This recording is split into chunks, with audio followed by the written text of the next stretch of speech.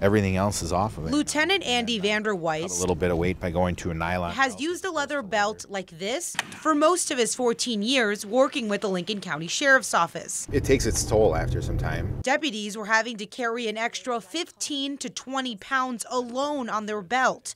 Then take into account the long shifts they work, constantly getting in and out of their squad cars or sitting down to write reports. Puts a lot of weight, a lot of stress on your lower back and on your hips. That stress led Vander Weiss to look into other options. By the beginning of this year, deputies were using these customizable vests.